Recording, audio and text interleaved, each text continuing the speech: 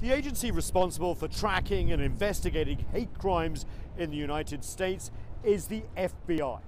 According to the Southern Poverty Law Center, a civil rights advocacy group, there was a spike in the number of hate-inspired incidents right after Donald Trump's election.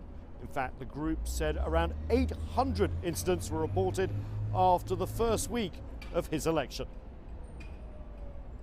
The definition of a US federal hate crime changed back in 2009.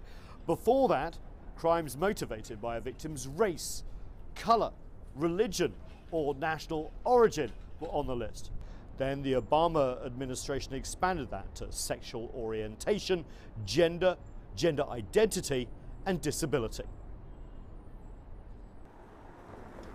Every year, the FBI says that there are between 5,000 and 7,000 hate crimes in the United States. After a decline in 2014, there was a surge in 2015, with numbers rising 6%. Attacks against Muslims alone surged 67%. But the numbers may not tell the whole story. The FBI relies on local agencies for accurate reporting. They enter the information in a database. The FBI publishes the results. Here's the problem. According to an investigation by the Associated Press, 1 in 5 police departments haven't filed a hate crime report since at least 2009. Take, for example, the year 2010. The FBI put the total number of hate crimes at 6,600.